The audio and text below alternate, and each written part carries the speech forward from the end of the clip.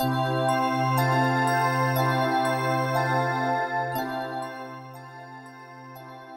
welcome, welcome, everyone. This is Tracy Una Wagner with Versatile Inspirations and the Lightworkers and Earth Angels Academy and Study Hall, and the other half of Cryptids Creations. And this is your weekly energy foresight for May 13th through the 19th, Monday through Sunday. For the month of May, we are working with the Psychic Tarot Oracle deck, and that is by John Holland.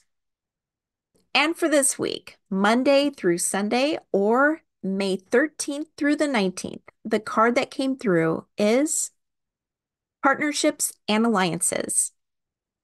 And the message from the card is look for signs, symbols, and synchronicities, paving a path to form collaborations this week. Remember that forming communities and companionships are always a chance to exercise your give and receive muscles. Keep the cooperation energy alive and well by allowing the flow to be as balanced as possible.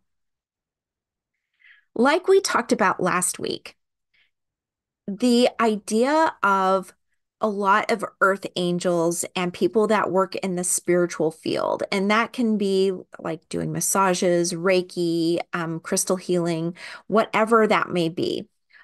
And just people in general. Some people don't like to receive. They'll give, give, give, give, give until their batteries have worn down so much that they've made themselves sick or very tired. But that is because we haven't received. We're not allowing ourselves to even receive from Mother Gaia, the filling up of our energy battery, of our batteries, of our own being from Mother Gaia or Father Sky. We're not even receiving from nature itself. So it's no wonder that we get so down and not able to function properly. We get kind of foggy brained because our energy is not at tip-top shape. So the idea that we are going into is this whole idea, same as last week, of working our give and receive muscles, our getting and receiving, our giving and getting muscles. So we try to make it as balanced as possible. At least that's how it should be. There should be kind of an even energy exchange when we work with others. You get a massage and someone else gets money. You get Reiki and the other person gets a reading. So there's kind of a similarity between the two, something that kind of feels like a collaboration, something where we're working together harmoniously to create that balance. And the giving and receiving should be kind of in an equal stance in a spiritual aspect. Now, some people feel even bartering is a kind of a quality of that giving and receiving, and that's great. And just remember to have this idea of collaborations and working with partnerships and alliances. We want to work with people that we trust.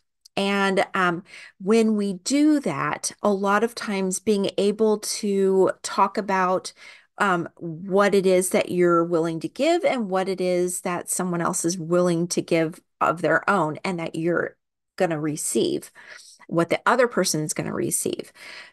Working in that manner creates that sense of balance, and it puts you into the giving and receiving mode so that everybody is on board, everybody is on the up and up, everybody's understanding what they're getting and receiving. And then things can move swiftly and beautifully, easily and effortlessly.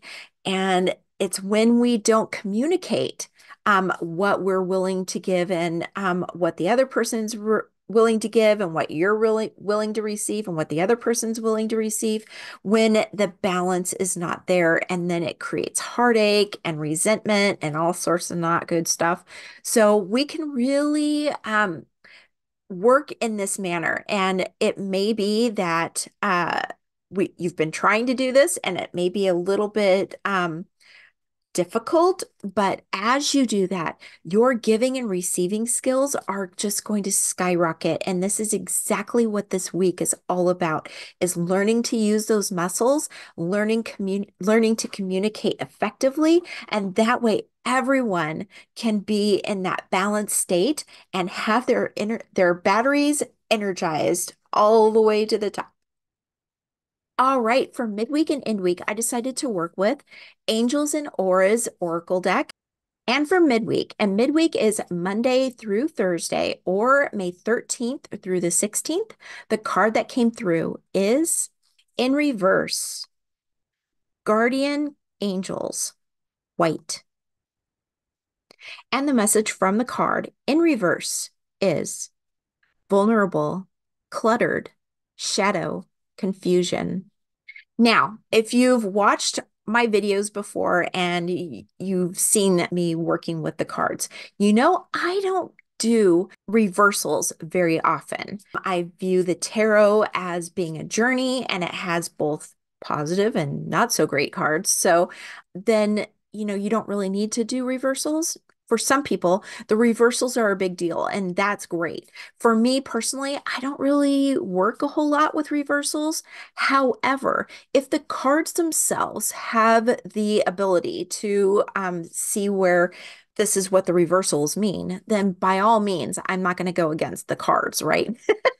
They're coming through for a reason in the manner that they come through. And for this card to come through in reversal, it really kind of validates that what we're going through is a bit of mental confusion, such as last week as well. It is when we are in that state of not really knowing and not feeling comfortable with our, sharing our gifts, our messages, and talents, there's a vulnerability to that.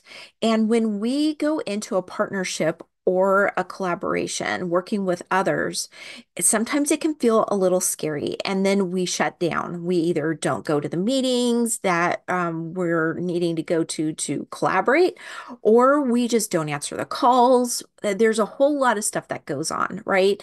And it may not even be something that you decide to do, right? It may just happen, and it happens for a reason. It's because you're worried, you're scared, you're unsure, and that change it makes you feel very vulnerable.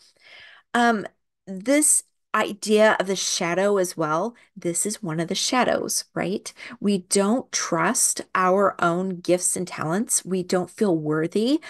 There's a whole bunch of shadowy stuff that goes along with wanting to wanting to believe what you're doing, but yet not sure.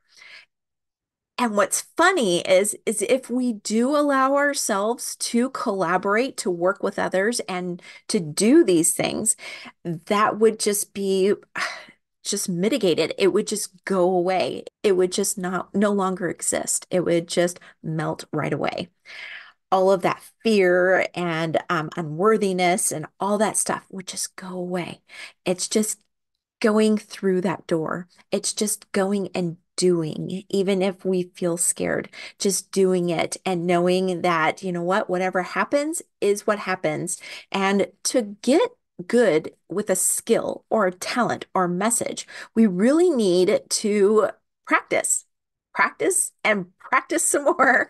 So, this is actually just opening so many wonderful doors, not only to the idea of releasing and letting go of those shadow things, but also to acknowledge your vulnerabilities, to really work with them. They're your greatest assets sometimes.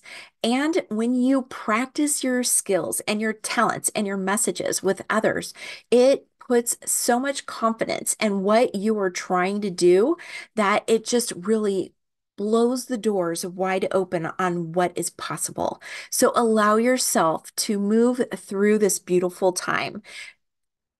Put that beautiful white light, that divine white light within, and allow it to shine forth because you are a lighthouse for others to do the same when you do that. All right. And for end week, and end week is Thursday through Sunday or May 16th through the 19th. And the card that came through is energy healing.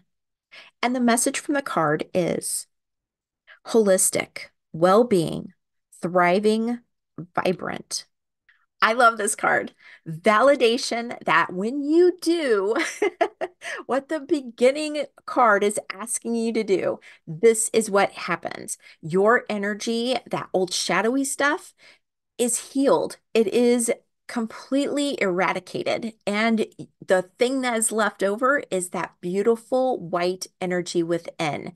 Now, there may be some, going back and forth. I know it's difficult to change. And if we don't keep practicing these skills that we're wanting to learn, be, do, or have, then a lot of times we get back into that idea of being scared and being vulnerable again. Maybe a reading didn't go the way that you wanted, or maybe the person that you were doing Reiki on said they didn't feel anything.